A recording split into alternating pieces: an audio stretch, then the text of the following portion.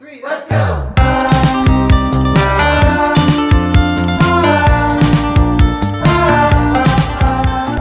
Hi everyone, welcome back to another video on my channel, and today I'm going to be showing you guys how to get the allocation effect on your videos like this. I'm using a couple of apps, and all these apps will be linked in the description so you guys can check this out and do it by yourself. So just go into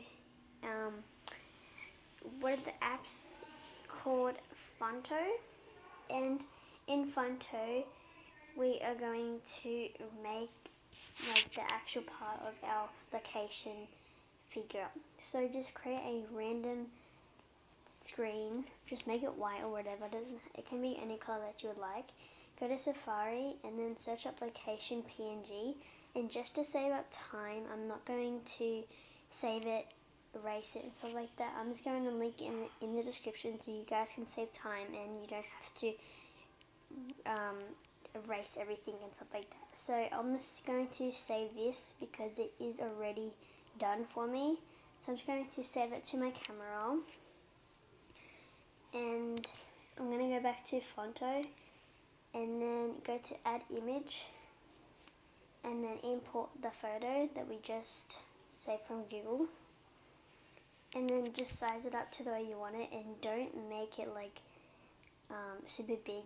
Just don't make it like that because it's not gonna be necessary for your video, because your video is gonna have just a small pop-up of it coming up on your screen.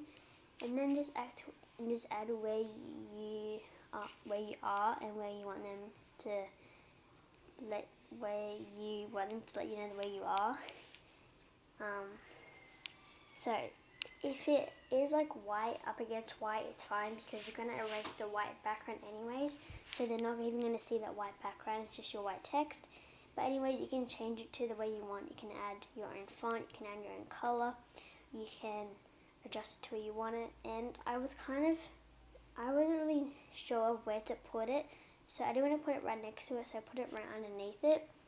And yeah, so after I did that, I just saved it to my camera roll, and then I went to eraser and I pressed the image button and imported that image that we just saved, and then go to target area and then erase the background and the little fill-ins from each letter.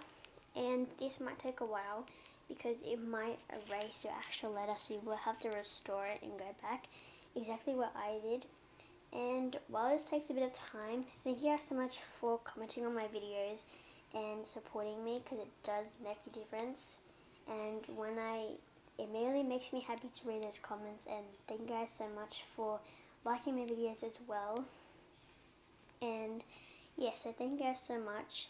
So yeah, so after you've done that, just save the image and then go to iMovie and then hover over the clip that you want to use it. So I'm going to put it right there, and then go to the plus button and then go to moments and then add the image. So just press the little cloud button and then the 3 dots, and then I went to picture in picture.